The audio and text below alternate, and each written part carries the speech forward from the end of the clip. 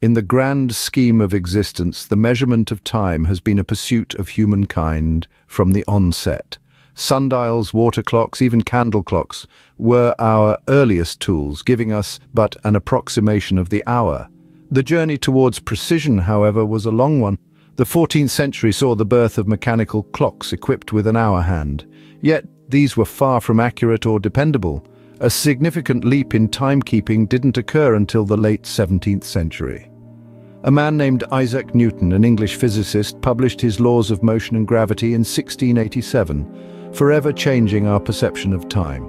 This led to the introduction of the minute hand, dividing an hour into 60 equal parts. So the next time you glance at a clock, remember the centuries of ingenuity and scientific discovery that allow you to plan your day down to the minute. The story of timekeeping is a testament to human progress and innovation.